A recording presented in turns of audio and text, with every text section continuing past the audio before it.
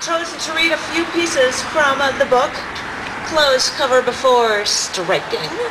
Yeah, thank you, thank you.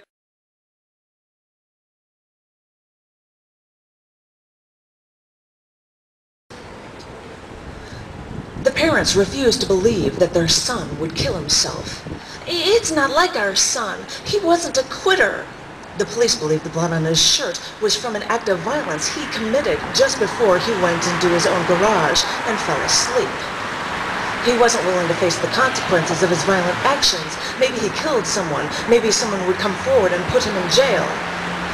No, his parents said, there must be foul play here. And they managed to have the case reopened when they discovered only trace amounts of carbon monoxide in his bloodstream. He was dead, or dying, before he got to the garage. The blood was probably from a struggle he had in trying to survive. This was murder, made to look like suicide. But who did this? Was their son's blood on his shirt? Did he suffer? Did he even die while he was in his own home? Still, no answers. Thank you.